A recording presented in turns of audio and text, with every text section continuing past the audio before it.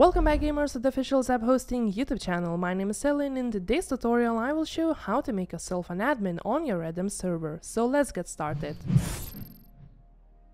Open your server in our web interface and navigate to the Settings tab, which can be found right here on the left. Now in the search box type admin. Here you will need to put your Steam 64 ID. You can find it simply by clicking on this green link right here. Once the website opens, you will need to put your Steam profile link in this box right here. After that, click on Lookup button. Now you will need to copy your Steam 64 ID. After copying it, go back to your ZAP interface and paste the ID right here in this box. Click on Save and restart your server. And that's it, you're now an admin on your RedM server.